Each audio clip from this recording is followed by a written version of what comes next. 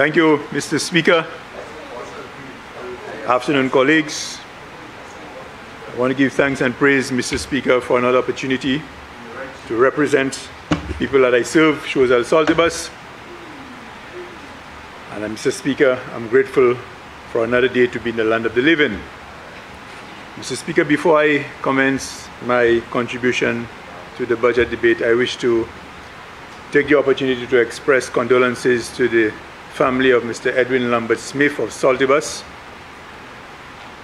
who is not only a friend, but he was a family and who played a significant role when I entered the political arena in 2016. In fact, Mr. Speaker, I should indicate to you that I would be leaving a little early tomorrow to attend the funeral, as I have been assigned a particular role in the celebration of his life. Mr. Speaker, I am sure you have experienced what is called an aha moment. It's an aha moment. It's a moment of certain insight, or discovery. And I'm sure many of us in this room have discovered these moments when we listen to lectures, conversations. And Mr. Speaker, I'm sure in your professional capacity as a loss adjuster, these moments have come to you. Well, Mr. Speaker, my aha moment came when I could not get a particular line of a song out of my head while listening to various aspects of the budget address. The line, Mr. Speaker, comes from a song of the great Robert Nesta Marley from his album Exodus. And the line, Mr. Speaker, reads, "Guiltiness rests on their conscience." Mr. Speaker, later in my presentation, I will provide you with an insight as to why parts of the budget may have invoked this line. Mr. Speaker, I will be quick to admit, however, that there are aspects of the budget that I support, and I look forward to the implementation and will also advise accordingly. Mr. Speaker, in my short political career, I must make an admission, and that is the St. Lucia Labour Party, as a government and in opposition, are masters in political marketing. In other words, Mr. Speaker, they are masters in influencing people's votes in elections. I am tempted, Mr. Speaker, to refer to this budget as an election budget.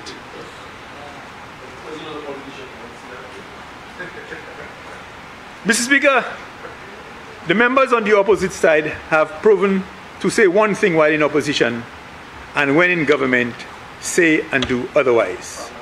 And Mr. Speaker, you don't have to go very far. Mr. Speaker, just take a look at the theme for this year's budget address: building our infrastructure for a resilient economy. Mr. Speaker, I can assure you, had this government not stopped various works when they came into office, the theme of this budget could have read, "Maintaining a resilient economy by advancing our infrastructure." Mr. Speaker, I wish to turn your attention to page 55 of the 2023 Economic and Social Review.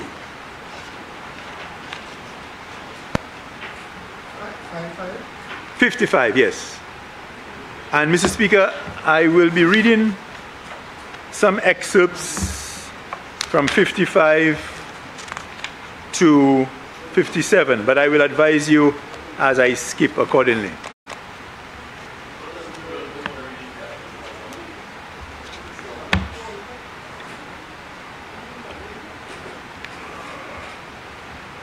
Mr. Speaker, under revenue performance, it reads, the central government's revenue and grant receipts trended upward for the third consecutive year to a high of $1,427.8 million in 23-24, largely due to an improvement in tax revenue. Total revenue on grants increased by 8.2% relative to 22-23 and represented an estimate 21.4% of GDP. This positive outturn reflected the continued expansion in domestic activity, further price increases, and the implementation of revenue enhancement policy measures. Mr. Speaker, I challenge the Prime Minister and members opposite to defy that upward trend had nothing to do with productivity, but everything to do with consumption. No, not at all, Chief, not at all. Mr. Speaker, you turn the page to page 56, current revenue. In keeping with the growth in economic activity and higher prices, current revenue rose by 9% to $1,353.5 million in 23-24, the highest to date. This outturn was attributed to sizable increase in tax revenue by $113.1 million. The next line, which speaks to tax revenue. Tax revenue continued to grow in 23-24, albeit at a decelerated pace of 10.1% to $1,231.4 million. Sustained growth in economic activity and further increases in prices led to higher collections from most taxes, coupled with the introduction of the 2.5% Health and Citizen Security Levy on selected import goods and domestic services, while VAT revenue collected by the Inland Revenue Department rose by $23.1 million. Collections by the Customs and Excise Department, net of refunds, fell by $1.7 million. Mr. Speaker, I will compound on what I'm reading, but I just want to read everything right away. The next paragraph. Receipts from taxes on international trade and transactions rose by 8.2% to $614.1 million, contributing 41.3% of the increase in tax revenue in 23-24. Excise tax collections on imports rose significantly by 51.3% to a peak of $119.1 million. This strong performance was occasioned by an almost doubling of excise tax receipts on petroleum products to $68.7 million, owing to higher excise tax rates and larger volumes coupled with lower subsidy on LPG cooking gas. The next page, Mr. Speaker, well, we're continuing. The excise tax rates on gasoline and diesel per gallon rose from an average of $2.56 and $1.69 respectively in 22-23 to $3.64 and $3.90 in 23-24 respectively. The 20-pound subsidy decreased from $19.24 per cylinder in 22-23 to $16.16 in 23-24. Excise tax receipts from non-fuel imports were also strengthened by $6.2 million to $50.5 million in 23-24. This outturn reflected higher import values of alcohol and the approximate doubling of excise tax rates on tobacco from August 2023. The new Health and Citizen Security Levy charge on the value of imports from August 2023 generated $12.7 million in 23-24. Mr. Speaker, I continue. Mr. Speaker, I highlight these lines from the Economic and Social Review, to indicate something that we have been speaking about throughout the year and last year, and that is the government had the ability to reduce on the price of gas and diesel at the pumps for St. Lucians and decided against that, but rather to collect as much revenue as possible, Mr. Speaker, to address their own reasons, Mr. Speaker. Mr. Speaker, and we know, Mr. Speaker, that and this is really and truly, Mr. Speaker, one of my aha moments, because the government, in recognizing the pain and suffering as a result of the direct consequences of the Health and Security Levy, the refusal to lower gas prices, and the obvious consequences of increased cost of doing business. Obviously, if gas prices are high, everything goes high. They had no choice, Mr. Speaker. They had no choice in an effort to sleep properly at night to increase pensioners' income and fast-track minimum wage policy. Now, Mr. Speaker, I don't want anybody on the opposite side to believe or misunderstand me that the minimum wage policy is critical and it is very necessary. But it is very heartbreaking, Mr. Speaker, that how some of our pensioners have to struggle to make end meet. And this should not be as a result, Mr. Speaker, of the government not being able to do something. And I can assure you, Mr. Speaker, that this increase that the government will be providing to the pensioners, Mr. Speaker, will be suffocated by if they continue to keep the gas prices at the rate that you keep it. Okay, Mr. Speaker? Everything else, bread, transport, everything else. It doesn't matter. Mr. Speaker, when members opposite were on this side of the House, I remember very, very clearly, they clamored relentlessly for transparency, and rightfully so, Mr. Speaker. However, today, Mr. Speaker, there are so many scenarios where people of St. Lucia have to formulate their own interpretations, Mr. Speaker. And Mr. Speaker, I am calling on the government to be a little more forthcoming with information, because I believe, Mr. Speaker, with the provision of more information, it would avoid the speculation which is rife in the country right now. And I believe it is very necessary that additional information, and I'm hoping that the member for Grosile tomorrow will provide us with some additional information as it relates to the NLA loan, because the Prime Minister in his budget address indicated that the loan would be for the NLA's infrastructure policy throughout the island. So I'm hoping that, in addition, Mr. Speaker, I think a little more transparency is required on the whole St. Jude's reconstruction or continuation of construction.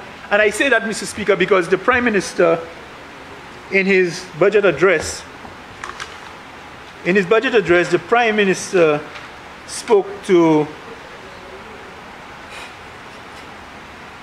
the tendering process as it relates to the Saudi Development Fund, the loan.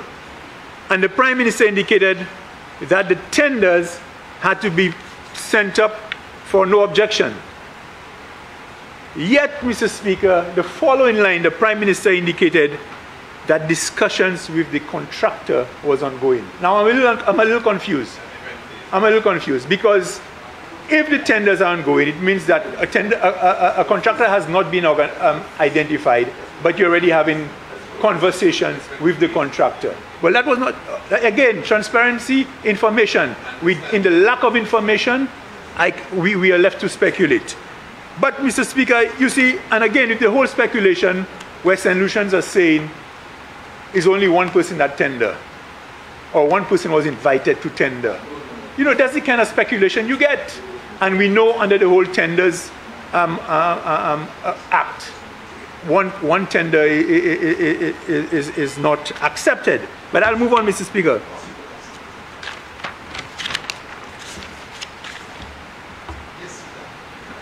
Mr. Speaker,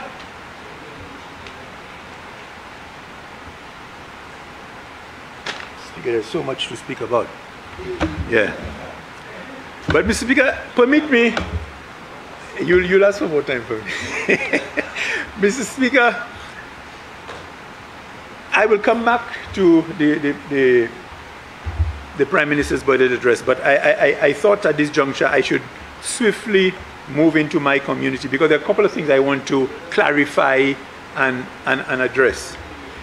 So, Mr. Speaker, one of the disappointments I had with regards to the the budget address, considering the Prime Minister, spoke so much about infrastructure. And he went on further to say that infrastructure was not just roads, but he went and he spoke about a whole set of things. So, Mr. Speaker, I was very, very concerned. And I was telling the Minister of Infrastructure that at lunch today, that I really thought in the age that we live in that I would hear a lot more with regards to WASCO's infrastructure. Because, Mr. Speaker, and I'm sure you have heard predictions that the future wars will not be about oil, but water. And our droughts are getting more severe. In fact, WASCO had a meeting, a press conference, I think, yesterday, and they indicated to the media that their resources are drying up at an even faster rate than before. They gave various figures, Mr. Speaker, and that is scary, Mr. Speaker. You see, especially, and it's a fact. Water is life, Mr. Speaker. And the complaints from our citizenry, we hear it daily, Mr. Speaker, all over the island. It's very very, very loud. People speaking about the scarcity of water in their pipes. And I understand we're in the dry season, and that is understandable. But even out of the dry season, Mr. Speaker, we hear these complaints. And, Mr. Speaker, my constituents in Choiseul, especially in the community of Saltibus, are suffering, Mr. Speaker. The irony, Mr. Speaker, is that the community of Saltibus is known to be one that's full of waterfalls and rivers, Mr. Speaker. The member for Vieux-Fort South, very familiar with that, Mr. Speaker. Okay? And Mr. Speaker, I am sure you will recall, while I was in government, I went on a field trip with some WASCO personnel. And I went to visit the intake in the heart of the forest in Saltibus. And I think I may have spoken about it in this house before. And the condition of that intake, when you recognize that that is what is going into people's home, Mr. Speaker, in Creole we say it's a quev chair. It was very, very difficult to accept that that was what our intake was looking like. And I believe that intake is an extremely old intake. And I don't think I think it has outlived its useful life, Mr. Speaker, to the point where I brought the WASCO personnel even further inland. And we identified a water area, Mr. Speaker, and it was in the dry season. And I can tell you, Mr. Speaker,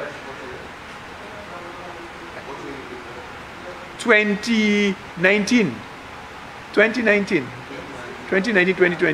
We went into, in a dry season, we went up into the forest in an area, and the water, Mr. Speaker, you could have swear that we were in Alaska, Iceland, one of these places. The amount of water that was flowing down there, Mr. Speaker, I'm coming to that. And Mr. Speaker, I indicated to the engineer that accompanied me at the time, I said, could you provide an estimate as to what it will cost for us to run pipes? And in fact, Mr. Speaker, I think I was influenced by an earlier picture I had seen of Sir John carrying pipes in that same Saltibus area. And I thought, well, maybe I can duplicate that. And I could get the citizenry of Saltibus to reduce the cost of the infrastructure and the labor, because they were so in dire need of water that we could come together as a community and help carry the pipes to do the work. An estimate was provided, Mr. Speaker, but soon after that, COVID came, and I must tell this house, and a lot of people try to underestimate the effects of COVID, but with COVID coming on the scene, there are lots of things that had to be put on the back burner to address COVID issues. And there are a couple of them I will mention during the course of my contribution, Mr. Speaker. But, Mr. Speaker, I am urging, and Mr. Speaker, we have in the gallery my opponent who went against me. And one of the promises I know she made for the people of Saltibus was, had she been elected, she would have ensured that Saltibus would have had a proper water supply, Mr. Speaker.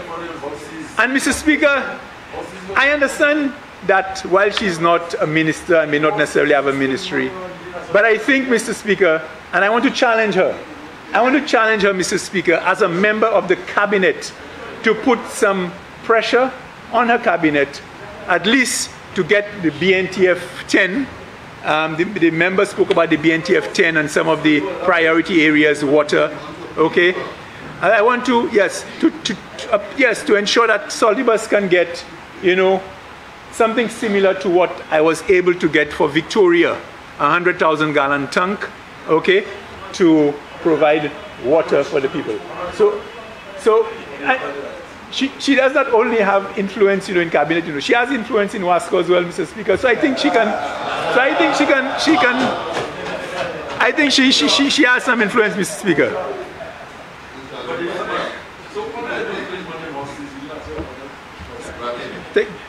Put on your mic and say that. Put on the mic and say that.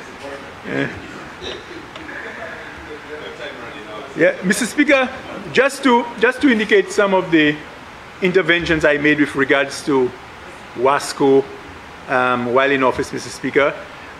While in office, I had the reinstatement of a pumping station at Pognon, Mr. Speaker. Pognon is an area between Montgouge and Lewish, Mr. Speaker. And that was to be able to pump water from the Delta station to be able to service a lot more people who are having water challenges, Mr. Speaker. And we also applied under the BNTF to have gotten an additional water tank in the Victoria area to serve 13 constituencies. Speaker. A point of order, Mr. Speaker. Member for Speaker, the member for Social is misleading the House, Mr. Speaker. In 2004, Mr. Speaker, under the Labour Party, a water policy document was prepared. That water policy document was only updated recently by this current government. But before that, Mr. Speaker, it made a very interesting point to suggest that St. Lucia is a more insecure country, a more water insecure country in 2019 than it was in 2004. What was he doing in government in 2019, 2020, 2021 before they lost election, Mr. Speaker? Well, that's not a point of order, member.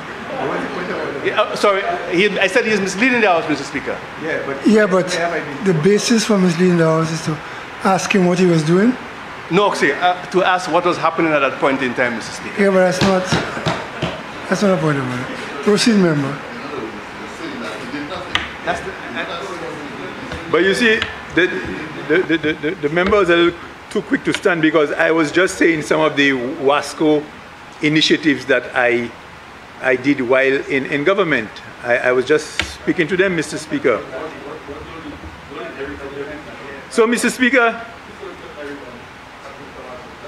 I want to also indicate, Mr. Speaker, that continuing to speak to some of the initiatives directly Wasco related, that while we were constructing the Saltibus Road, Mr. Speaker, we identified a number of pipes that were rotten, rusty, Mr. Speaker, and we felt that it was in the best interest at the time to change these pipes, Mr. Speaker, and about $500,000 was spent to change pipes, Mr. Speaker.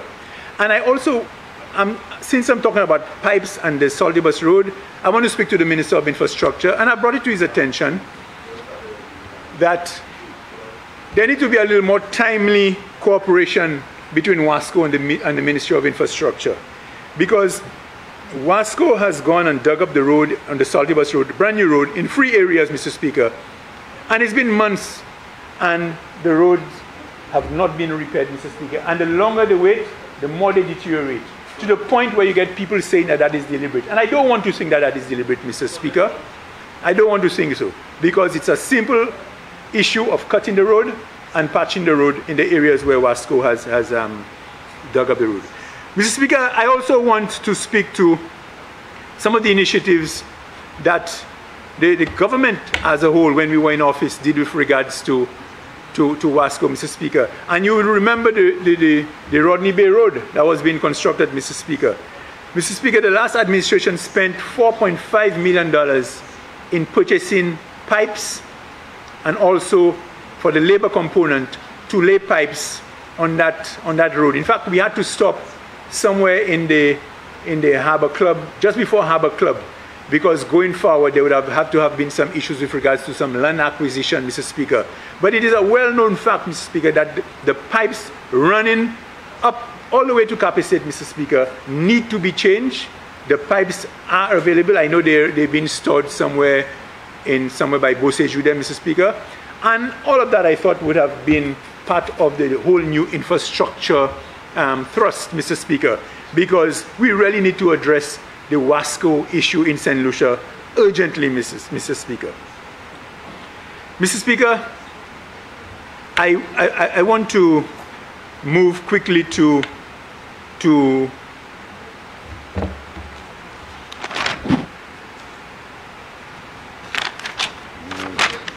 not at all. Mr. Speaker, not at all. I won't touch on. Mr. Speaker, I want to address the member for Castries Southeast with regards to some matters I wish to bring to his attention, Mr. Speaker, and I really need him to look into it urgently. And I'm surprised that the member for Soufrière, Fonse Jacques, may not have brought one to his attention, or maybe she did in cabinet and I was not privy to that. But Choiseul Saltibus, Soufrière Fonse Jacques, is without a social transformation officer. And Mr. Speaker, I think it's very, very critical, especially with the challenges we have with our young people, that one be instituted as soon as possible. It's over a year. It's over a year. In addition, Mr. Speaker, and I want to speak directly to the Prime Minister through you, Mr. Speaker, I think the time has come that Choiseul have their own STO and Soufrière have their own STO, because the dynamics of various communities are different. And the STOs have their own challenges, Mr. Speaker. And it is critical, Mr. Speaker, that an STO be put in place as soon as possible to address some of these challenges. Since I'm speaking on that issue, Mr. Speaker, I thought you'd knock the table for me, Madam Soufrière Fonse Jacques.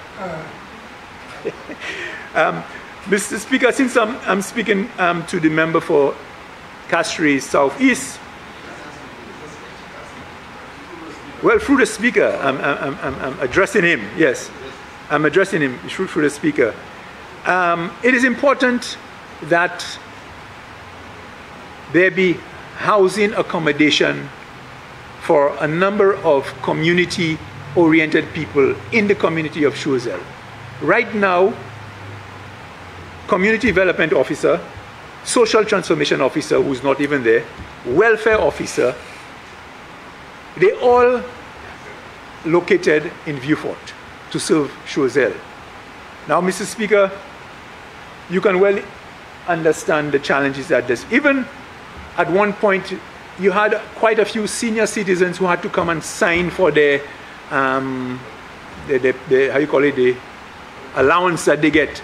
And they had no place to go, Mr. Speaker, they had no place to go. You want them to go all the way to Vieux-Fort? Remember? So it is important, Mr. Speaker. And on that point, Mr. Speaker, I will just indicate that we have had, and it's not that we have a lack of space in Choiseul to house these people, because we just completed the PI Community Center and the Roblo Community Center. It's been over a year. And they're just there. They're not open, Mr. Speaker. And the contractor handed over the buildings to the government in June last year. And do you know, Mr. Speaker, there's a defect liability period which ends in June this year. So it means, Mr. Speaker, whenever the government decides to go in and there's any problems, it would have to be at the cost of government. Already we're struggling to deal with these things. So, Mr. Speaker, I think it's critical. PI Community Center, Roblo Community Center. It is critical, Mr. Speaker, that these buildings be commissioned. I am hearing an excuse that is because they're not insured, so nothing can happen. But it's important, Mr. Speaker, because the communities themselves have a lot of plans. They want to do things, Mr. Speaker, you know, and they cannot get access, Mr. Speaker, because the buildings are closed, Mr. Speaker. Mr. Speaker. So, on a point of order? Point of elucidation. Go ahead. Go ahead. Can I, Mr. Speaker?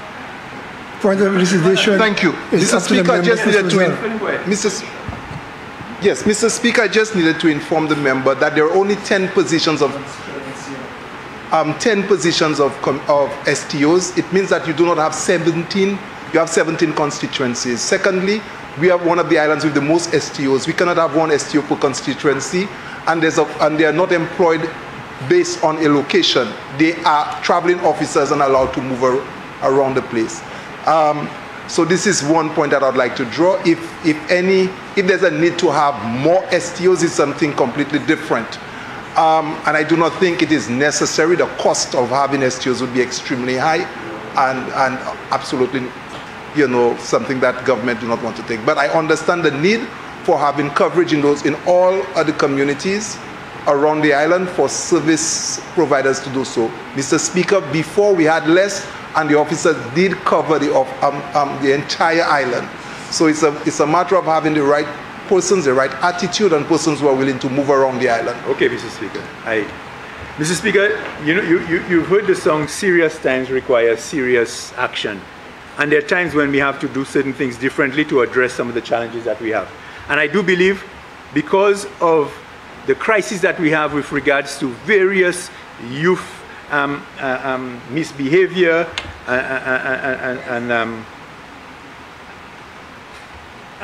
you know, the whole youth deviating to illegal areas, Mr. Speaker, that is one area that the government can give priority. In addition to that, Mr. Speaker, you must remember, Mr. Speaker, that Choiseul Saltibus, while we not necessarily have the population, but it's one of the largest constituencies.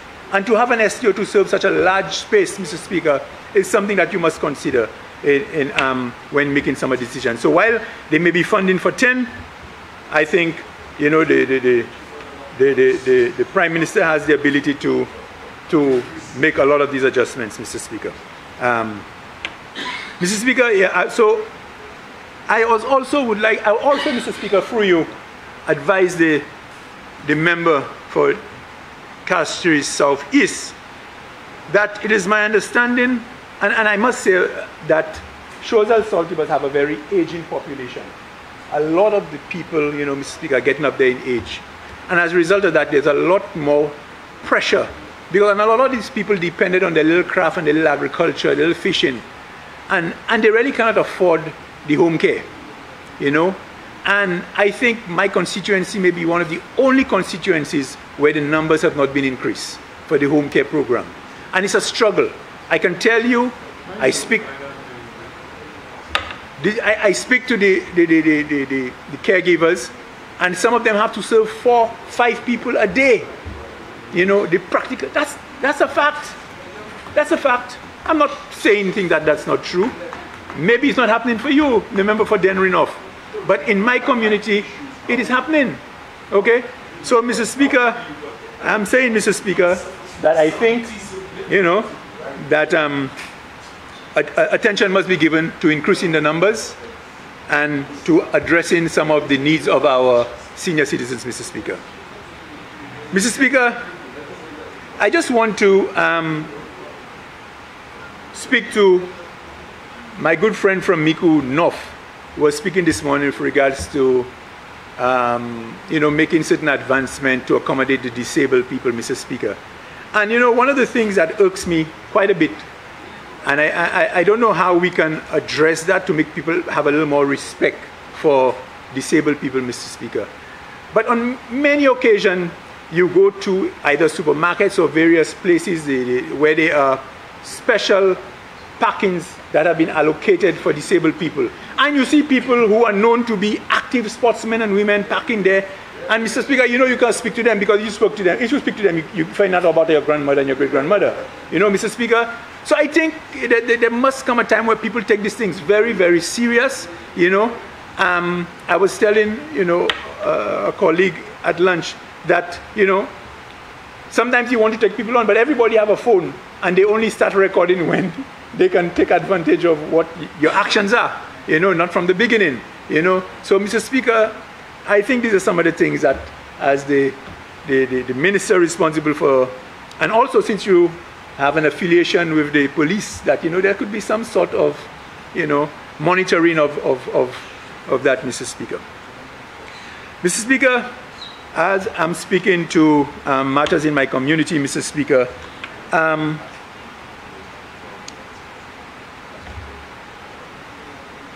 I want to speak very briefly with regards to Ministry of Education, my good friend from Denry North, Mr. Speaker.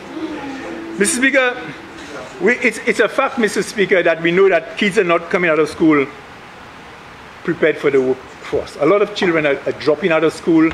A lot of them, even after serving 5 years at secondary school, they come out not prepared for the workforce. And Mr. Speaker, I think it was under that pretext, you know, the last administration, you know, made a huge push to get the human capital resilience project going, Mr. Speaker. In fact, Mr. Speaker, I believe even before we left office, the unit was set up and a team was put in place. I think one of the recommendations was that they should establish centers of excellence, and the Sports Academy in Grosley was one of them, and TVET, agriculture, performing arts. These things were to follow, Mr. Speaker. And we had already secured the funding for the huge push in TVET, and that's why I was telling the member for Denry North, I was a little disappointed that he did not provide me, you know, with a little update as to the fact that the PI Secondary School, you know, was heading full steam ahead into becoming a TVET center for construction and the arts. But I'm sure, you know, Mr. Speaker, going forward, he will address that, Mr. Speaker. Mr. Speaker, since the issue of education, there's one area that disappoints me, and I'm sure my good friend from Denry North will address that as soon as he gets the first opportunity. Yeah, Mr. Speaker, when I go to my constituency office, there are many, many parents who come to me and they tell me, can I make arrangements for their child to get transport to go to school? Because a lot of Choiseul children go to school in Beaufort. And I said, but have you tried the school? They said it's full, and you know, they cannot afford the private bus. And I thought, but when I was in office, we had increased the school subsidy, and they should have had quite a few buses, Mr. Speaker. But then, Mr. Speaker, I turn your attention to page 60, second paragraph, and I saw something which kind of woke up my antennas. It says, the Economic and Social Review 2023, page 60. It says, notwithstanding the increased fuel rebate to registered fishers at a cost of $0.3 million annually, the cost of subsidies dipped by $0.3 million to $5 million in 23-24 on account of a decrease in the school bus subsidy. Mr. Speaker, then I got another aha moment. So that is why the children of Choiseul Saltibus are not able to get on a school bus to go to school. So, Mr. Speaker, I'm hoping that my good friend would address that, Mr. Speaker. A very good friend, a very good friend. Mr. Speaker, during my tenure while in the last administration, one of the things we recognized, Mr. Speaker, that Choiseul Saltibus community lacked green spaces. And there were certain landmarks in the community that were identified as part of the historical, the historical story of the community. And in fact, I realized community tourism has been using one of the sugar mills extensively in one of their ads, Mr. Speaker. And maybe, Mr. Speaker, we should have some, you know, some fee for that, Mr. Speaker.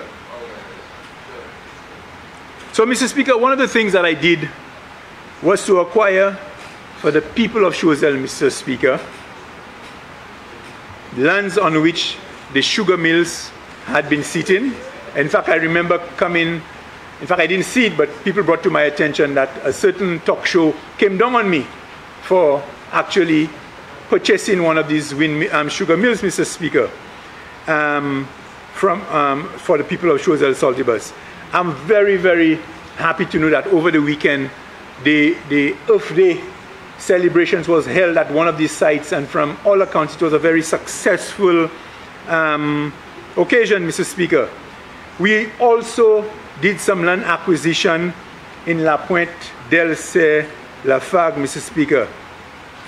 And in fact, Mr. Speaker, the plans in some of these acquisitions was to empower the community in doing various camping programs or having the place as an area for various functions so that the community could be involved and get involved, Mr. Speaker, and make some money. So I'm asking the Minister for Tourism and the member for Castries South to do not let these sites deteriorate, take care of them, pay some attention, because they're an area, Mr. Speaker, where a lot of people visit, a lot of people take photos, Mr. Speaker, and I think it's good for the community, Mr. Speaker. Mr. Speaker, under the World Bank, Mr. Speaker, there was a loan that was approved for 3 islands, I think St. Lucia, Grenada, and St. Vincent. An EC $40 million loan was approved, Mr. Speaker. And that was to do programs island-wide.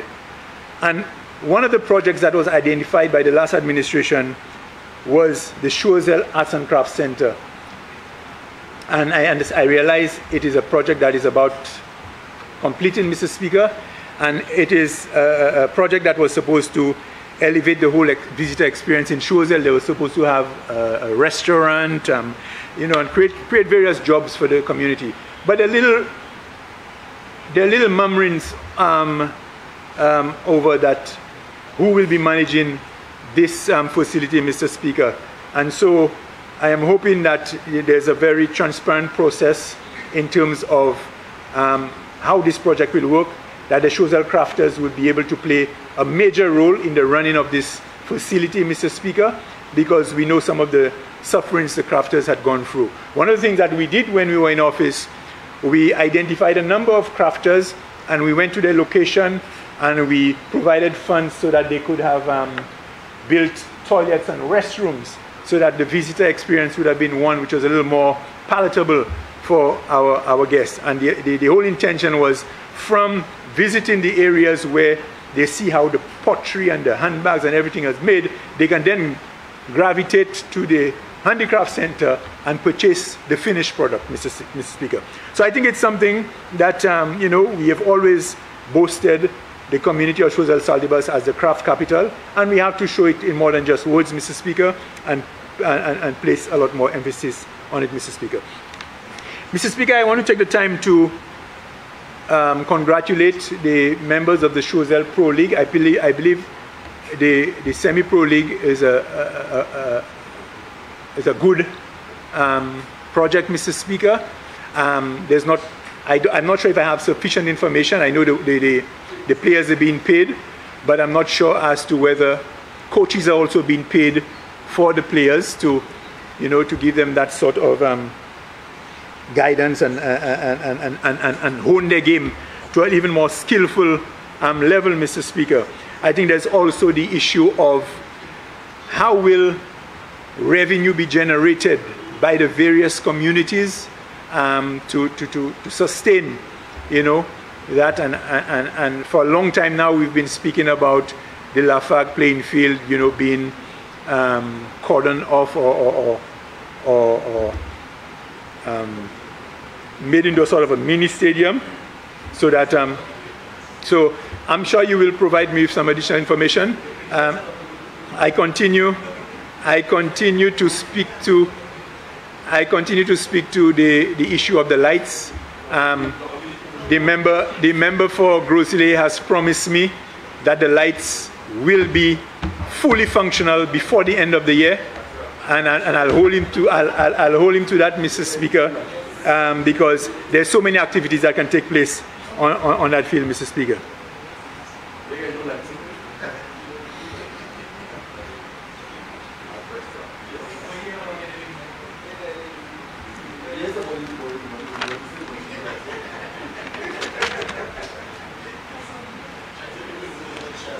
Mr. Speaker, permit me to speak to, and the member for Castries North may want to pay attention, please.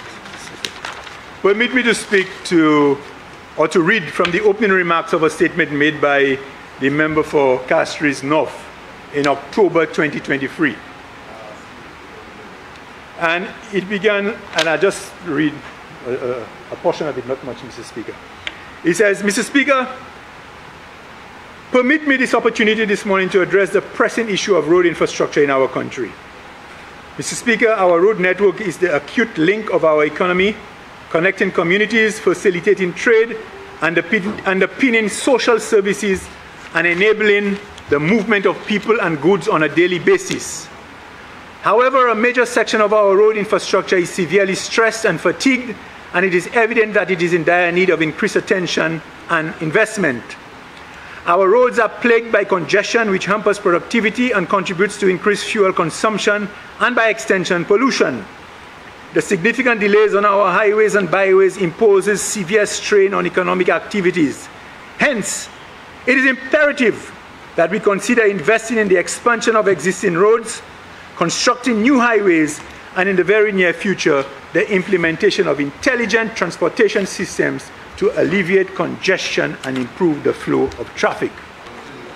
So, Mr. Speaker, my thing is that a revelation or is that common sense? Mr. Speaker, because you see why I say that, Mr. Speaker, is when the last administration was taking on some major road infrastructure, you know, there was so much political mischief and psychological warfare. You want one? People don't eat roads. People don't eat roads. That was a mantra. People don't eat roads, Mr. Speaker. Today, Mr. Speaker, the population wholesale, Mr. Speaker, has denounced the actions and words of the opposition back then. Mr. Speaker, I hope after making that statement, the Minister of Infrastructure still gives me my due. Member, you have 15 minutes left. 15? Yeah. Thank you, Mr. Speaker. Mr. Speaker, I want to identify a few roads for the member for Castries North, Minister of Infrastructure. Mr. Speaker, the ring road from Dibrel to Myers Bridge. While I was in office, Mr. Speaker, there was financial challenges, but we did identify the worst parts of that road, and we engaged a contractor, Mr. Speaker, and a lot of work was done on that road. Dibrel Myers Bridge. The work was done by BND. Not how you call it? Nationwide. Nationwide, yes. But Mr. Speaker, the parts that were good now have come worse. So now we have a situation where, while we had tried to address some of the worst parts, the good parts have now become worse, Mr. Speaker. We did do some significant drainage work in the Myers Bridge area, and now I believe, you know, surfacing of the entire ring road is critical.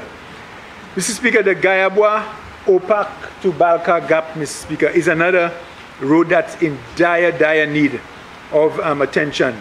The member for Vieux-Fort North, Vieux-Fort South, is very familiar with the road, and it brings back childhood memories, so every now and then he would drive on it, Mr. Speaker.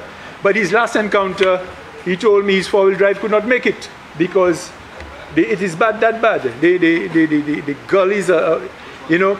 I must give thanks to the member for Denris, for Vieux-Fort South, in that while he was Prime Minister, he did engage in drainage from the top of Gayabwa all the way down to Tetmon. You did, and we're very grateful for that. But you know, the gap between putting on the road was a little too long, and now we're suffering significantly. one of the challenges, and the Minister for Infrastructure have recognized it, is that because of the amount of water that has washed off the top surface of that road, the drains are so much higher, and that poses a significant challenge. When we were concreting a part of that road, what we did to save costs, or to rather not save costs, but to push the limits of the amount that was available, we used a government pumicide for base material, and that did enable us to go a little further than what was originally contracted. So I suggest that, you know, it is something that you can do, Mr. Speaker. Mr. Speaker, I also want to speak to the Monjack through Cafe Road, Mr. Speaker. There's a school in Cafe in Diga, and a lot of people use that road to take their children to school, Mr. Speaker, and this road has some potholes that are very, very, very hard to maneuver, Mr. Speaker. The Grace Road in Saltibus, Mr. Speaker, better known as Park Cabwit, is also a road, Mr. Speaker, that should be paid attention to. The Devil Bridge Road, we know the history of that area, very historic, can be used in the whole community tourism thrust, Mr. Speaker. Pont George, that's right, Pont George, yes. Pont George. Pont George. Well, I was going to give a story about your family and you know, your was it your father or your grandfather? My grandfather. Yeah, his grandfather. His grandfather was tasked with the job of building that bridge, and they said the bridge was so difficult, or rather impossible to build, that his grandfather had to make a pact with the devil. And the pact with the devil was that the first human, or the first living thing to cross that bridge becomes mine. And it so happened that his grandfather had a dog to pass over the bridge. So the devil got the soul of a dog. It's a history that's well known in Choiseul, Mr. Speaker. You know, Mr. Speaker, you know, I think it's, you know, we have to look at these historical areas, Mr. Speaker, in terms. There's also a very small road, I think, Minister of Education, you should pay much attention to it, because it's a road that leads to your district education office. Okay, Mr. Speaker, that road is in a real bad situation. And last but not least, Mr. Speaker, because if I have to mention in Lafargue, if I have to mention all the roads in Choiseul that need attention, but I'm trying to hone in on some of the most significant ones. And the Cedars Road, Mr. Speaker, Cedars Road, and my good friend would be happy to know that we've identified that road as one of the roads that need priority.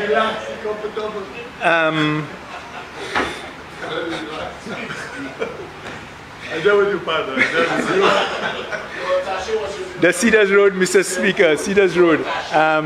You know, the road is you know, well known as Chutig, and the member for Castries Central, he knows that area very well, Mr. Speaker.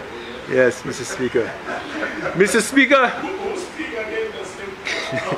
Mr. Speaker, I invite you to Lafargue, Mr. Speaker, to view a land development that was done during my tenure, Mr. Speaker. I think it's one of the best developments ever done by Invest and Lucia, where we developed 114 lots, Mr. Speaker, and we have some beautiful houses going up on there right now. In addition, there were another 20 lots that were done by the Ministry of Housing, Mr. Speaker, and you know, very, very good infrastructure. And I'm hoping that with all of the other land development that have been done, you replicate that concrete. Yeah. Mr. Speaker, I want to speak to the whole issue of fishing and agriculture. You know, my good friend. And you have 6 minutes left. 6 minutes, Mr. Speaker. You know, I always tell my good friend, the Minister of Agriculture, that when I have a lot of friends, you know, I have friends everywhere, you know, except one.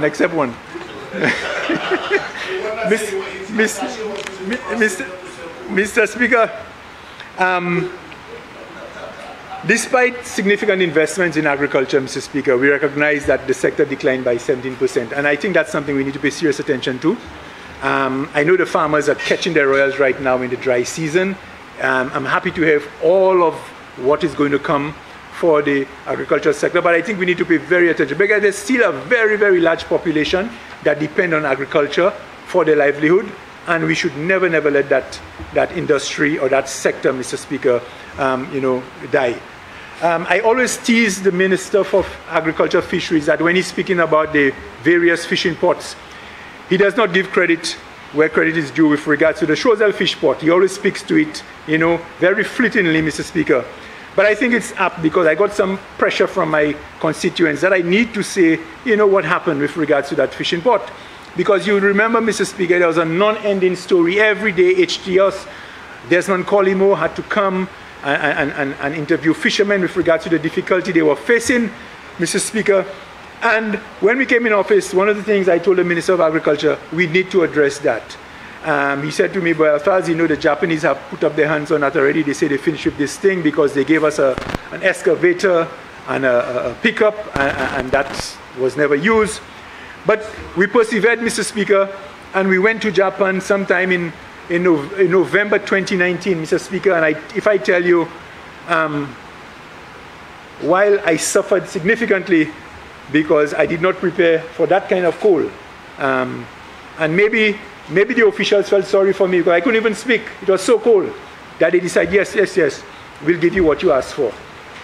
And the funds were given to us. The funds were given to us in 2 tranches. The first tranche was extensive desilting and a finger pair, well, not necessarily a pair, but it was a pair, but it was out of stones. And the second phase would be the ground and a proper finger pair to assist the fishermen. The second phase is happening now. A significant activity in the community, providing some good economic activity, Mr. Speaker, and I'm hoping that it will be complete very, very soon, Mr. Speaker, and we will have, a proper, what you can call an example for people to come and see as to, the work that was done in the area, Mr. Speaker. Yes, the Minister for Infrastructure did send one of his engineers to Japan with me. Yes, you did. Yes. Mr. Speaker, I want to close by, I want my good friend to give me 10 minutes, if I take so long. Invoke section 2. Mr. Speaker, the youth economy, Mr. Speaker. A lot has been said about the youth economy, and it is an extremely good thrust. And I believe the Prime Minister, with his political experience, took advantage of a foundation that was left. And I must say that. He took advantage of a foundation that was left. And why I say that, Mr. Speaker?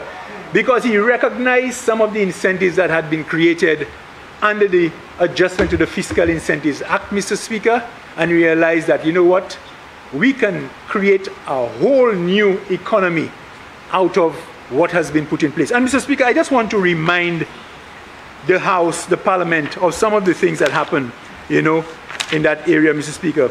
Because when we changed the Fiscal Incentive Act, at the time, there were only 2 areas that was getting incentives from the government, agriculture and tourism.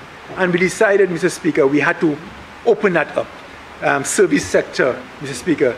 And we looked at a number of areas. Professional services, which included accounting services, management consultancy services, photographic services, architectural services, engineering services, integrated engineering services, printing and publishing services, veterinary services, medical and dental services. Under the creative industries, we had the motion picture projection service, entertainment service, sporting and other recreational service, motion picture projection and videotape production and distribution services. Under information and communication technology, telecommunication services, online information and or data processing, including transaction processing.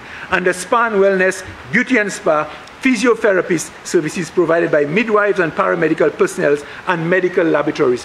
All of these services, Mr. Speaker, are now able to bring in raw material, equipment for their businesses, any technical, infrastructure, Mr. Speaker, under customs duty and excise duty free, Mr. Speaker.